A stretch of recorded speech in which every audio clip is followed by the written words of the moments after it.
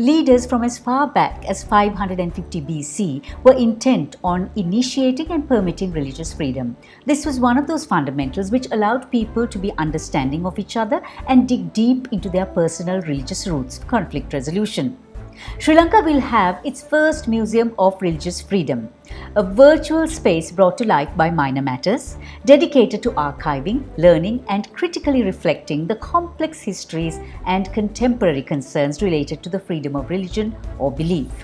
I turn to B.Ed scholar who's reading for her doctorate in history at Oxford University, Shamara Wettimuny, who is the lead researcher on the project. Welcome Shamara, and thank you very much for joining us on Selingco Live. Let's talk. People may argue that we have religious freedom in Sri Lanka, albeit with some warts. Having focused on modern religious identity formation and religious conflict during British rule, what do you think? Historically speaking, and focusing on the British colonial period, there was a degree of religious freedom, particularly when compared with the Dutch and Portuguese rule that preceded it. Buddhists were guaranteed certain freedoms and even protections under the 1815 Kandyan Convention, while Hindus and Muslims were also able to practice their religion, albeit without any official state support. But it was in this context of a more religiously permissible atmosphere that we actually witnessed the rise of religious violence. And that's why in this virtual museum project that I'm working on, we're hoping to create a better understanding of the various factors driving religious freedom and the circumstances in which those freedoms can be restricted.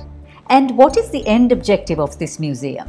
It really hopes to make an impact among the youth in Sri Lanka.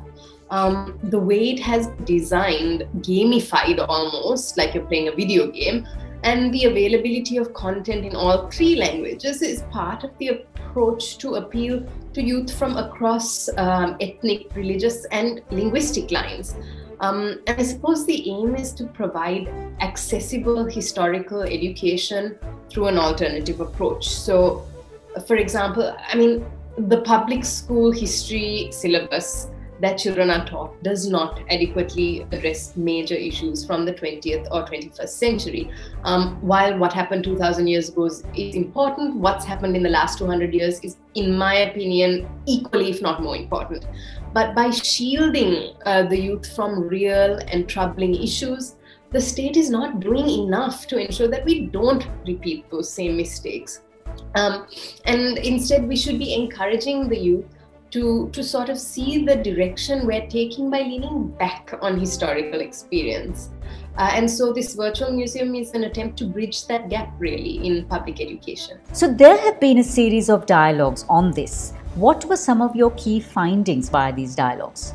The first is that actually there's huge interest in historical learning and education, and that's a really gratifying thing to see.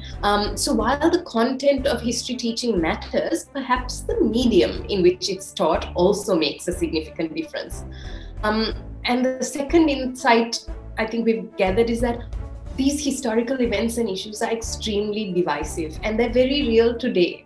And some of that divisiveness comes from misunderstandings or being exposed to only one side of the narrative. And that's not the fault of the viewer.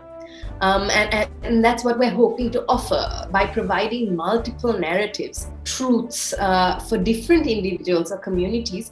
We're trying to suggest that just because one experience is real, it doesn't make others' experiences any less real or difficult. Because our history of religious freedom is complex, and we can only address the past as well as the present by having respectful, open dialogues and accepting others' viewpoints without having to disregard your own. If we were to look at similar museums in other countries, how have these museums helped build and sustain religious freedom? I think there are two museum pieces that have really had an impact on me. So this is my personal response. The first is a more traditional memorial museum, which is in Berlin and called the Memorial to the Murdered Jews of Europe. And the other is less a museum, but a site of horrific atrocity that has been preserved as a stark message to its visitors. And that's the Auschwitz concentration camp in Poland, its extension Auschwitz-Birkenau, which was an extermination camp.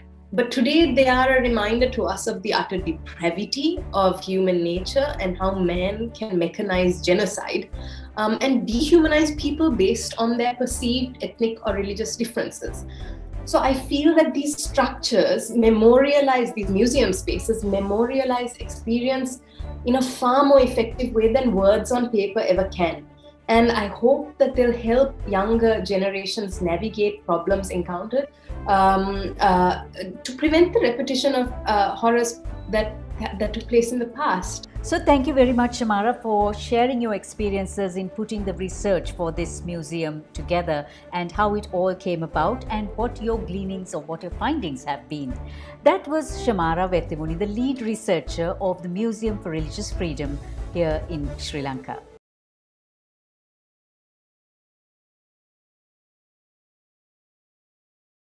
World of risks and obstacles, we are there to help you reach your goals. With 12 billion rupees worth of customer benefits in 2020 and a life insurance fund worth over 100 billion rupees, our strength is your strength. You focus on your goals, we will take care of the risks. Lanka Life.